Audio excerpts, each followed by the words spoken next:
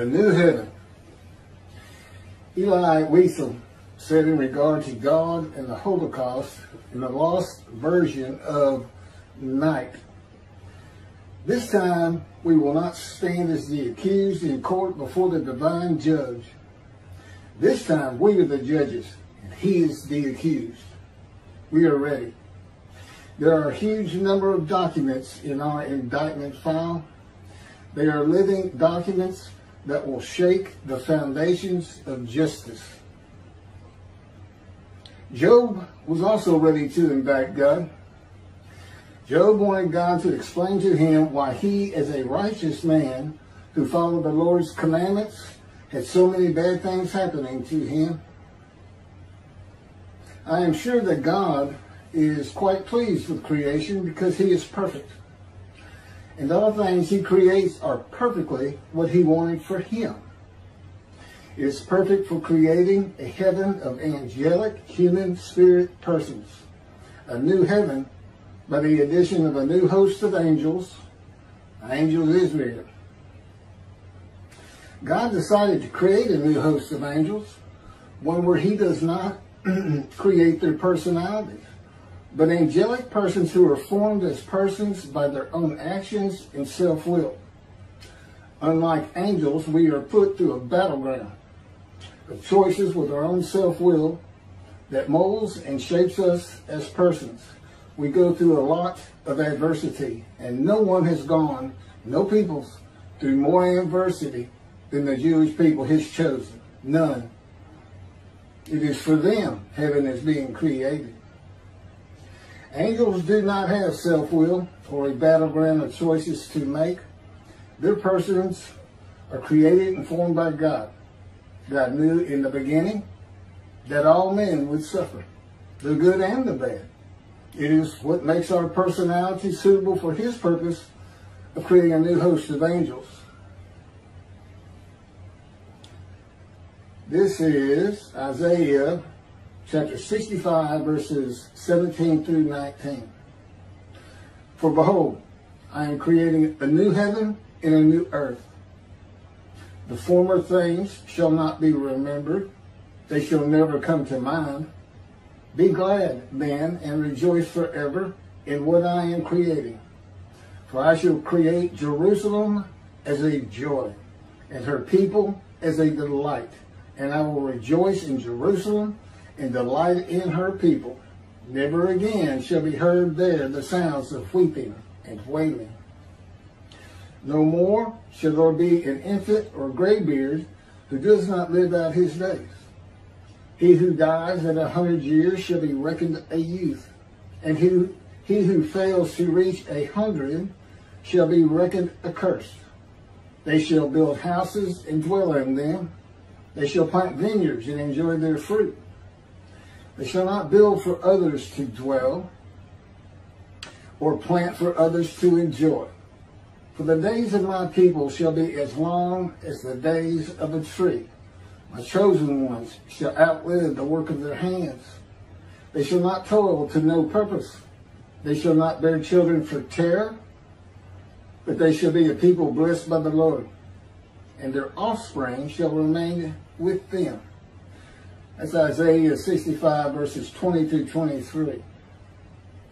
So in verses 17 through 19, God is speaking of a spiritual heaven that he calls Jerusalem. Verses 20 through 23 are what heaven was believed to be like for the people of the ancient age and the Middle Ages. God's scripture is written for eras gone by and eras to come. People of ancient times in the Middle Ages thought of the dead coming back to life and living long lives in a brutal, savage time of humanity. Planting vineyards and enjoying the fruit and not having it taken by others. Dwelling in a home they had built and not toiling for others was the heaven they thought of. Not a spiritual heaven where you rise to God and live with him. To them, God was always angry and the cause of their troubles. Isaiah 66, verse 22. "For as the new heaven and the new earth which I will make shall endure by my will, declares the Lord. So shall your seed and your name endure. God says he's creating a new heaven and a new earth. The new earth will be just as this earth is when this earth is no more. When the final judgment of entry to heaven is made by the Creator, who holds the souls of all men in his hand. The new heaven, with the seed and name of Israel, shall endure. And God will rejoice in Jerusalem and delight in her people, while the new earth is being formed. God calls the new heaven Jerusalem as a direct reference to heaven being for the Jewish people, with the name Israel shall endure. I am sending an angel before you to guard you on the way and to bring you to the place that I have made ready. I'd like to point out when the verses 20 through 23 for the people of antiquity in the Middle Ages, because that's where their beliefs were. We know, according to science today, nobody lives to be 100 and is accounted a youth. If they were accounted a youth, that would mean the lifespan had just raised to 1,000. That doesn't happen. That's how you know it's for them. But somehow, these phrases get worked into the Messianic era. And that's where Judaism has just fallen down. And just completely lost their way. Completely lost their way. Thinking these kind of things that God puts in for the people who first read the book, or first heard the stories, hardly anybody could read. It was for them first. And you have to, you cannot just rely on your sages and rabbis and your Talmud, which is based on stories from antiquity and through up into the Middle Ages.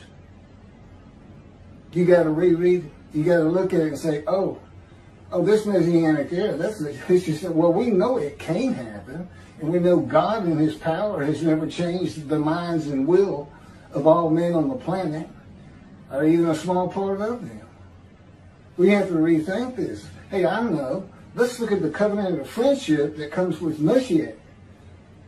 And God returns to his temple, and the angel of the covenant that you desire delivers the covenant of sin forgiveness.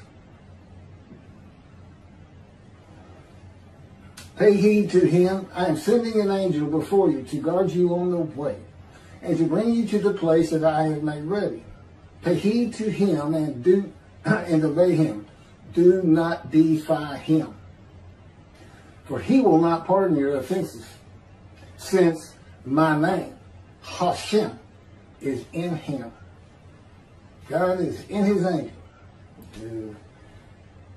It's the Holy Spirit of God, and the angel of his presence, and the angel of the Lord. That's who he's referring to. That's from Genesis chapter 23, verse 20 through 22. But if you obey him and do all that I say, I will be an enemy to your enemies and a foe to your foes.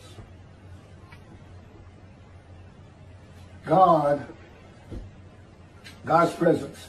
And you find this in Isaiah 63. Judaism doesn't recognize it, so it doesn't exist. There's an angel of his presence. An angel of his presence. There is also, in the next verse, the Holy Spirit of God, who is grieved if the Israelites disobey him. Grieved. Holy Spirit is a person. Judaism doesn't recognize that, and it causes all kinds of interpretive problems and commentary problems in other areas. This is the best way to describe it. Angel of his presence. Wherever God's presence is, the angel is. Okay? Wherever his Holy Spirit is, God is. I mean, my spirit's always with me. Doesn't take off and come back at other times. You know, you're in your spirit. Your spirit's in you. Okay, here's the elements, like a cloud of God's presence. It's his mind. Okay, it's where he feels he is, just like us. Wherever I go, my mind goes, and wherever I'm at, that's where I feel I'm at.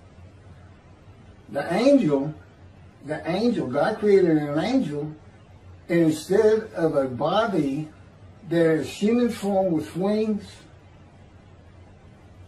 His body is the Spirit of God. He is both the angel of his presence and the Holy Spirit. And he is a person. So, and God says, I am in him. So these two clouds, different elements. The elements of God's mind are different from the elements of Spirit. But like two clouds, they have drifted together. They're still separate. God's still one. He created the angel. But they're together. So when the Spirit alights upon a man and enters him, so does God himself, his very presence. So in Isaiah 11, verses 1 and 2, the Spirit of God alights upon the twig of the shoot of the stump of Jesse, which is the descendant of King David, the anointed one, Messiah. God alights upon him too. He becomes a man and divine beings. The divine beings being God and the angel of his presence.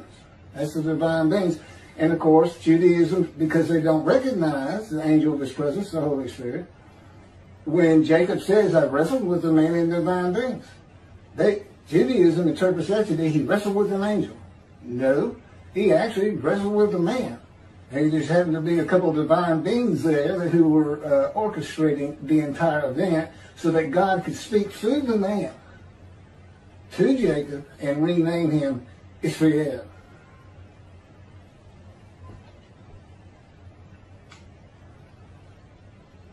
In heaven, now I had to give you all that for this. In heaven, God is in you as my name is in the angel of his presence. That is what is meant when God says, before they pray, I will answer. While they are still speaking, I will respond. He knows what you're going to do and think before you do anything. The information of our minds gathered by our eyes and our ears is interpreted by our spirit and soul, which is the person that you are. A soul is like DNA that combined with spirit creates a person. So basically, you can't just have a soul. If you see a reference to soul or spirit, it's really a reference to a person. And it's a combination of both of them.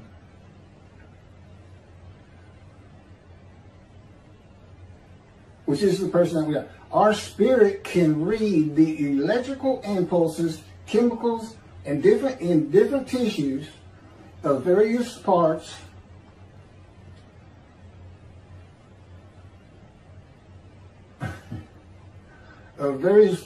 God dictated all this to me. And I got to read from it. I'm required to. I get to ad lib or I get to summarize things, but pretty much I'm required to get the way he wanted it to exactly to sound read, and I'm having a problem.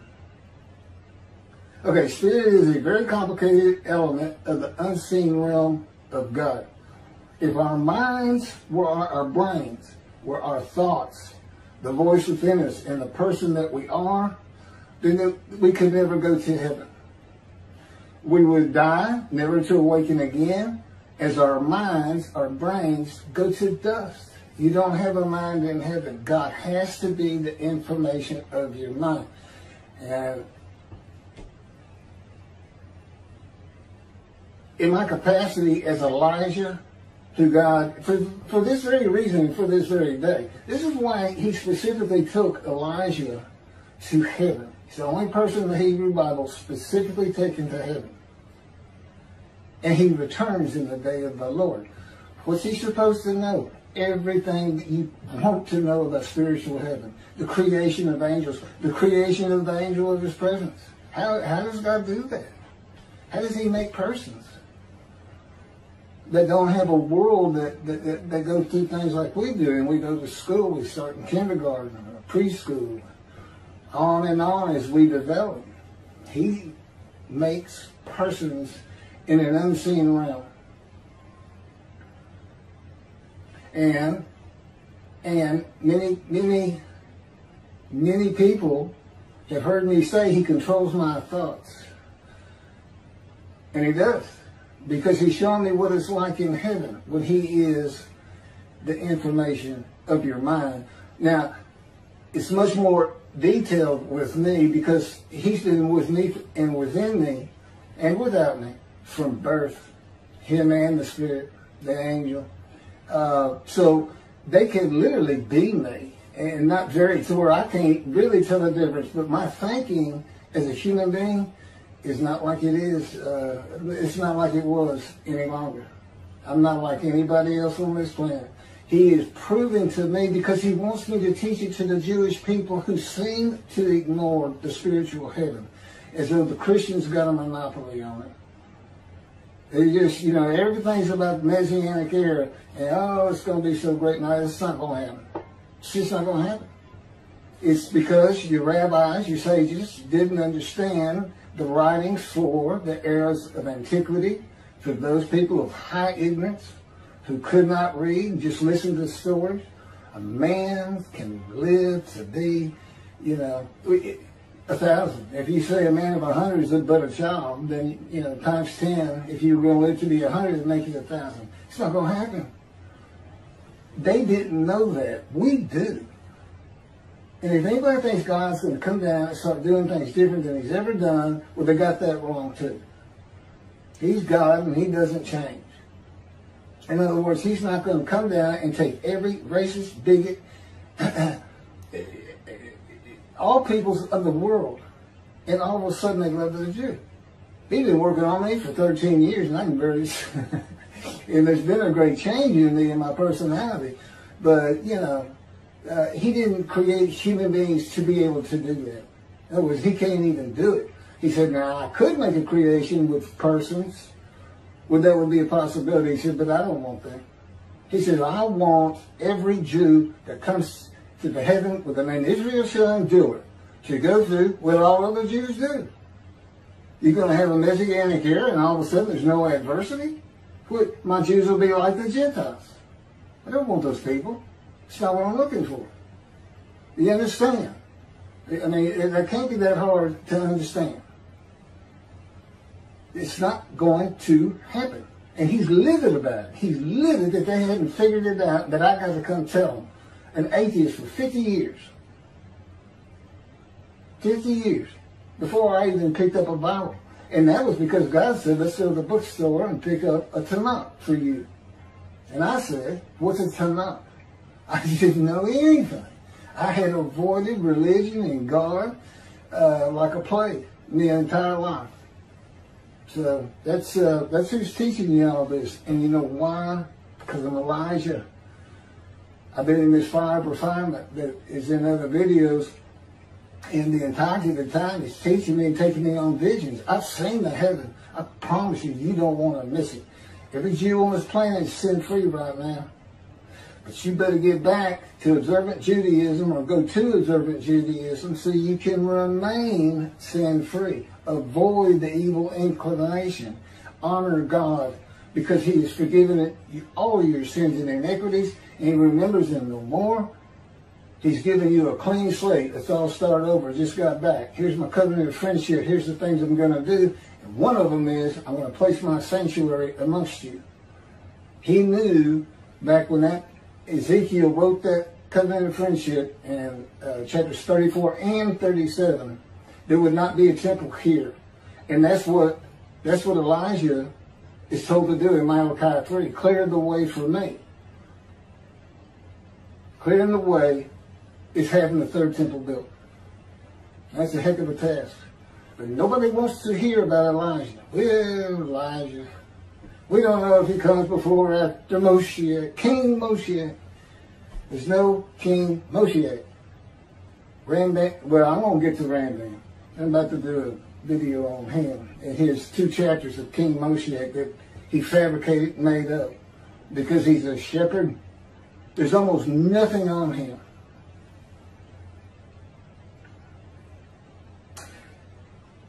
So anyway, God, the information of your mind. Believe me, there's a lot more on it and how he taught it to me and how they took over my very existence. And yet I'm still me. I'm still Keith. I feel just as much like me as I ever have.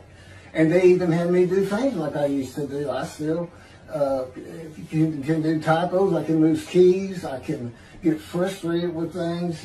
You know, it's an incredible, because I'm a man in divine being, and nobody's ever heard anybody try to explain what that is. But and I'm enveloped in His power as Ezekiel was enveloped.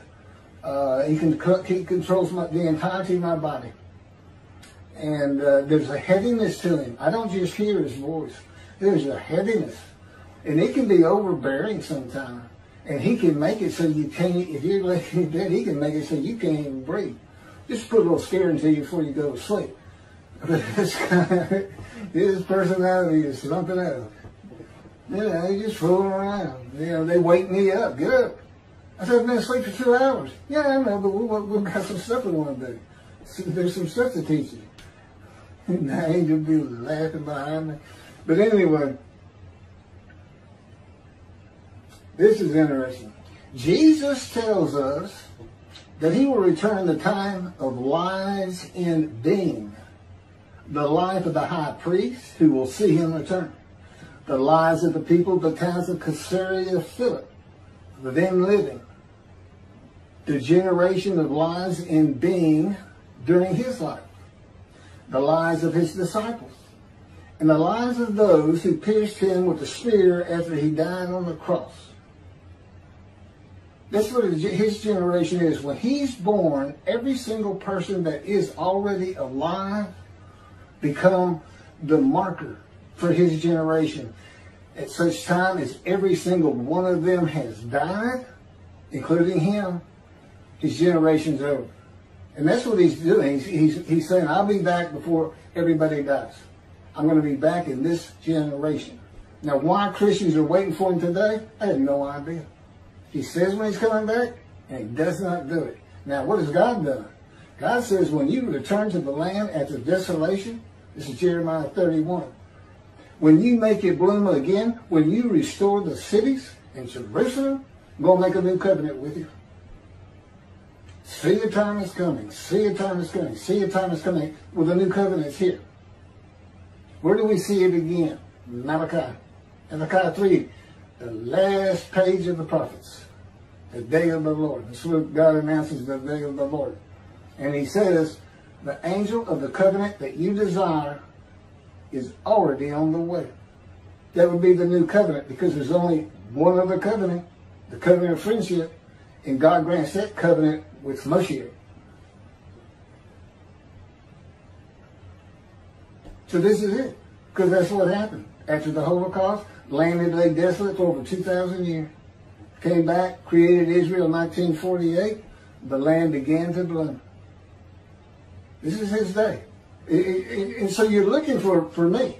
You better be looking for Elijah, is who you're looking for, and I am him. And I am the prophet like Moses. God dictated these 2 books I read from all the time to me. That's how I learned all this information. And He taught me all the information of Elijah that I would need to know regarding heaven. It's a further proof. And as David, I bring the reckoning and dismissal of the shepherds.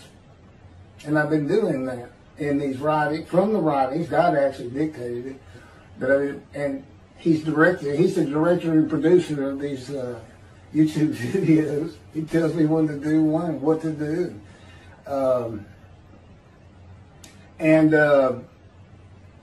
If necessary, since we got to get another temple, third temple for God to return to, Jews to come back, and He said, okay, I'm coming back. You know, I always want to live with y'all.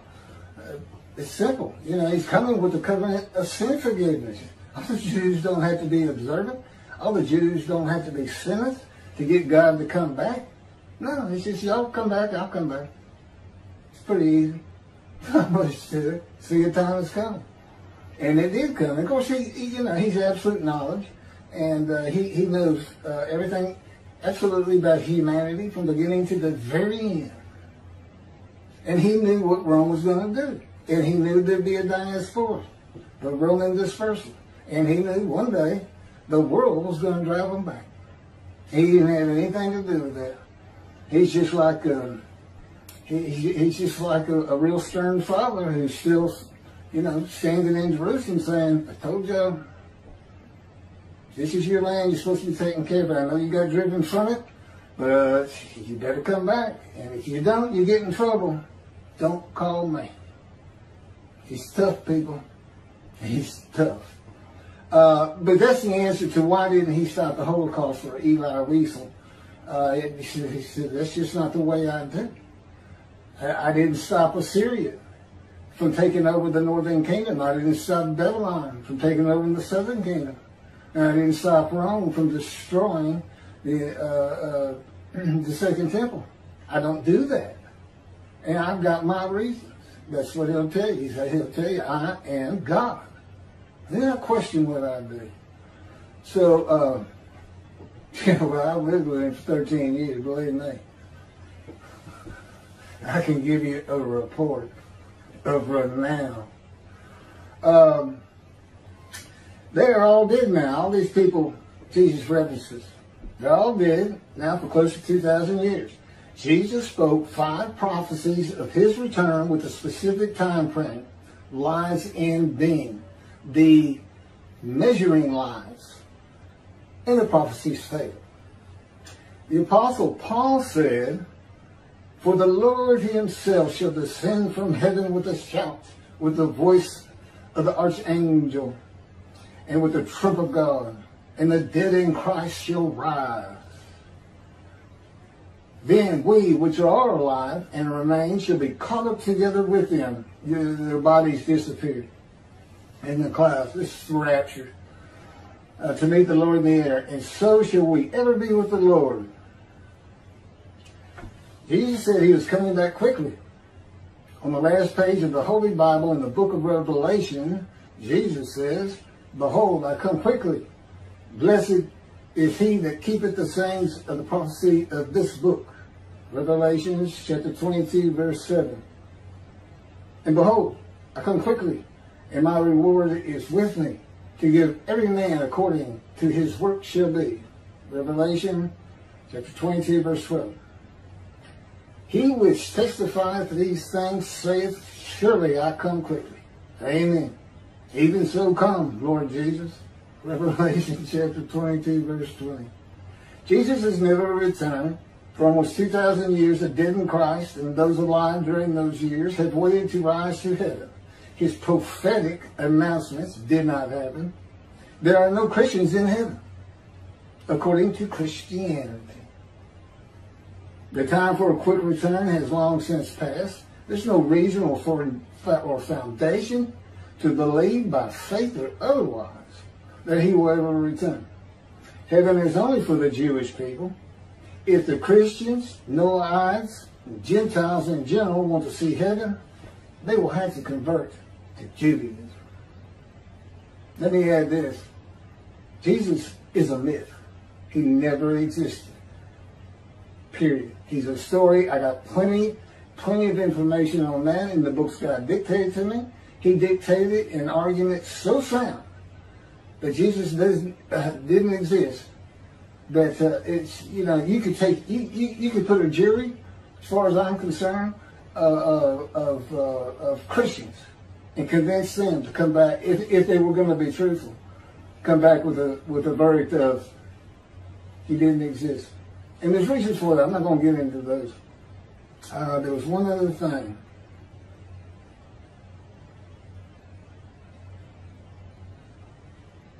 Okay, so there are no Christians in heaven according to Christianity.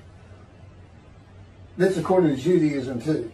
I'm building a heaven with the name Israel shall endure.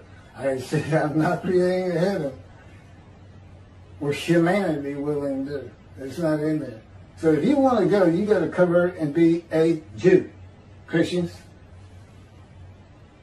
And again in chapter 51, my description of me as God's righteous servant begins in 52 and completes in 53. In chapter 51, God says to his people, I'm taking my cup, my bowl, my cup of reeling, I'm taking my cup, my bowl of reeling from you and giving it.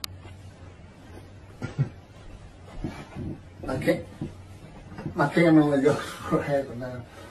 I'm taking my cup, my bowl of reeling, from you, and I am passing it to those who told you to get down on the ground, walked all over your backs.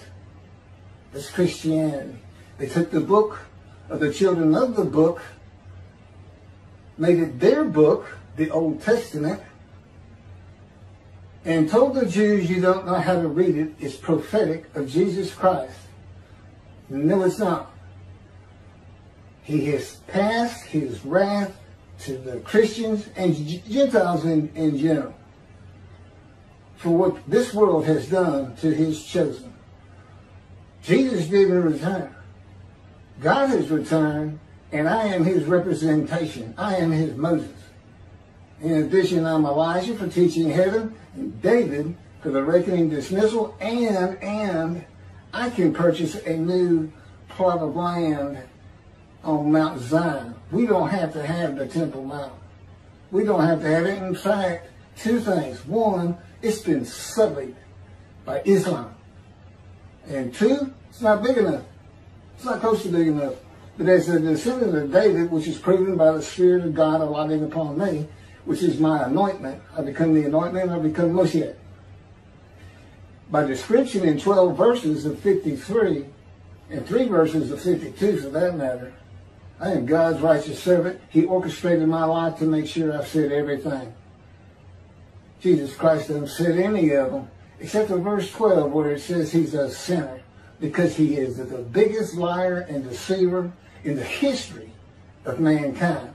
And I have backed that up over and over from the book God dictated to me on these YouTubes. You can find them. You can find them. So God did what he said he was going to do. And we all know there's no Allah. Because there's no angel Gabriel. And that's where the Quran came from. Their theology is that the angel Gabriel came to Muhammad and said, God wants you to be his last messenger, his last prophet. They had that on their mosque, the last prophet of God. I think it's the last prophet of God. It's in stone. Well, they got something they need to hear. The last prophet is God's righteous servant, Elijah, the prophet like Moses, and Moshiach, David. 3 religions, all said to stem from and come from Abraham. Well, guess what? The God of Israel is here. I am his representation by description, by anointment, by the Spirit within me, by my knowledge of heaven, and my ability to write these books for God as Moses wrote the Torah. Enjoy heaven. I've been there so many. I know everything about it. I've seen the very room that will be mine. I've seen the meeting places. I've seen the creation of a new earth. I've seen what God's going to do.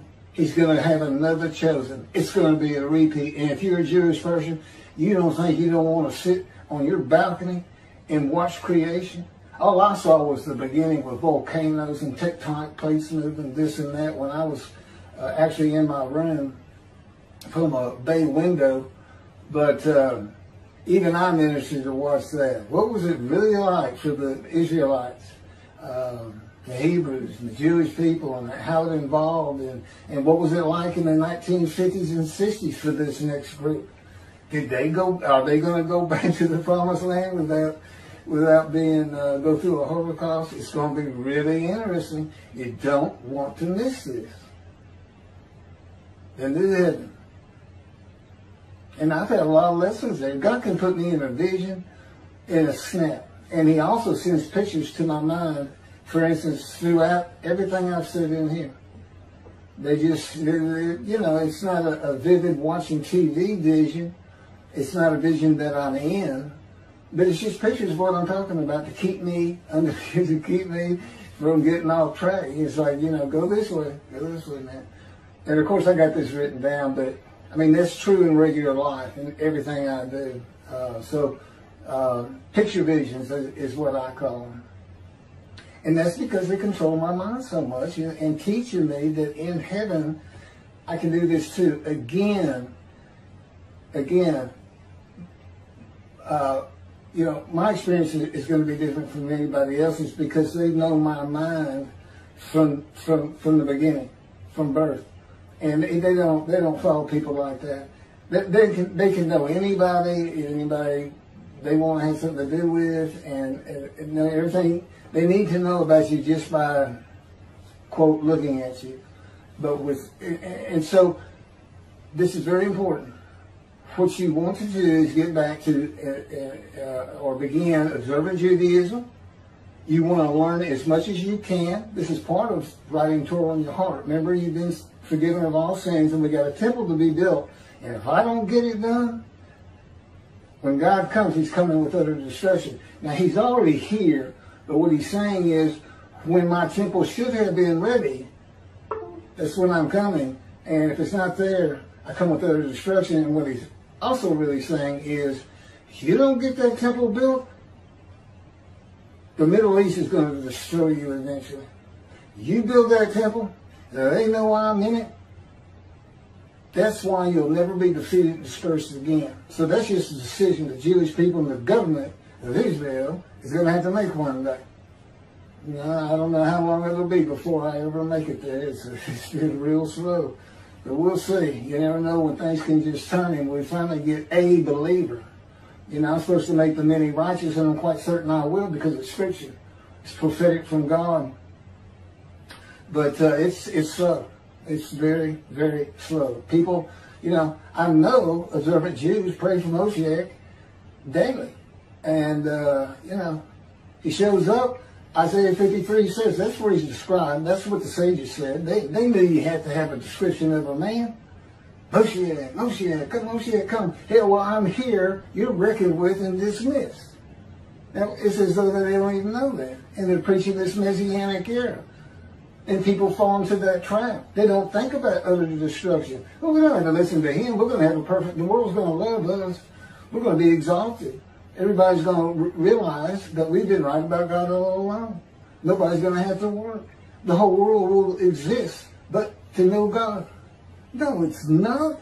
Don't fall for that tripe that comes from these rabbis, from misreading eras of antiquity and Middle Ages versus ages of reasoning, being able to think, stepping outside of the box. You're not going to have a resurrected dead. That can't happen. You're not going to have the dust of the Israelites who were slaves turn in to human beings. You know how many people you're talking about? And the government of Israel would have to take care of them. It couldn't do it. It wouldn't even be close. It would destroy Israel if such were a true thing. Trying to tell people of a great ignorance such a fun story. And people coming out of the grave. They didn't know that people couldn't come out of the grave. They didn't know that. We do. And everybody gets embalmed anyway. Sorry. It's just, and dust can't turn into a body. But we're going to make Judaism more realistic before it's my life said and done. I'm 64. My proof for Isaiah 53:10, God chose to crush him with the disease, that if he would offer himself for guilt. And there's a lot to that nobody knows. I mean, you can know it. It's in the book and it's on YouTube. Offer himself for guilt and give him long life. I came down with colon cancer. I fought it for a year and a half. They removed it from my belly. And I took the chemo. I survived it. But it spread to my lungs. It metastasized. It was untreatable when they saw it. They said, a month. It won't be long. Prepare to die. And I never seen a doctor again since that day. I left the hospital and it crushed me. I quit work, started spending my savings. I didn't care about anything, just waiting to die. And that was when the planes hit New York 20 years ago. God crushed me with disease. And he's told me about it now. He crushed me with disease because I've been given long life. It doesn't even affect me. And that's scientifically impossible, by the way, in case you don't know. It takes the power of God himself. And that's the proof, because that's a hard one to prove. I can prove how much I've been wounded, a man is suffering, familiar with disease. I can prove all that. But, you know, it gets, that's a tough one. How do we know you offered yourself for guilt? And of course, nobody knows what that means until now. I'm the only man who's ever been able to explain it. I'm not going to go into it. This video is getting too long. But it's out there already. And that's my proof of it. I was supposed to be dead, and that was 20 years ago. I'm still here. And I'm doing all this. And I got all this information where I'm trying to straighten Judaism out, and I back it up with the scripture itself. I back it up with telling them, this is how you read the Bible, Jews, rabbis. You cannot believe that a man of 100 years is thought of as a youth. Those kind of things don't happen. Don't be foolish like all that. You know, you're not that far away from the foolishness of a human sacrifice religion, Christianity. You're not that far away with some of this stuff. And to be honest, I believe most religions end up with a utopia. I was an atheist for 50 years. As I said, God was with me the entirety, and he was orchestrating my life. He didn't want me to associate with any kind of religion. He wanted a blank canvas to paint the knowledge of his book within me. And that's why I know what a man and divine being is. Plus, I am one. And you really can't figure out 53, which the key to it is Ezekiel. That's my backup. I say I got scripture. It's the entirety of the book of Ezekiel, because he went through what the man of 53 does. There's just a few differences. And nobody's ever seen that. You have to be going through it. And plus, you got to have God explain it to you. And I could have read the Bible, Hebrew Bible, 100 times, and I couldn't have come up with anything better than it has been come up with thus far. But no, I got the answers, because I had the author. The author is God himself. Every bit of it. It's not just the Torah. Every prophet wrote his book, so to speak. If the prophet couldn't get it done, he had another man do it in that prophet's name. Every prophet was a man in divine beings. And there's a lot of other information like that I have that is the proof of who I am. Now, we know Jesus isn't coming back. They're not the religion of Abraham. We know that Islam basically just plagiarized the Hebrew Bible, putting in their own social mores and this and that and this. But they basically just plagiarized it. There's no angel Gabriel. Even in the Hebrew Bible, the book of Daniel, he's just a man. He's just a man in a vision. And of course, I'm now with God, and I know there never was an angel Gabriel, period. Now, the Christians kind of puffed, they took what was in Daniel and they mentioned him some more as an angel. This man became an angel because of Christianity. Then Islam picked up on the angel, and then they came up with the Quran. Now, it's the God of the Jewish people, the God of Israel. And he's here, and I got to get a temple built, because if I don't, I'm going to feel I'm responsible for the deaths of today 7 million Israeli Jews. Because if I don't get it done, if I don't clear the way, and of course he has to direct me, he's going to come, utter destruction comes to the land. You will be defeated and dispersed again. That's how serious this is. Thanks for listening. I got to do 2 more of these tonight, guys. I have fun doing it, but I get tired.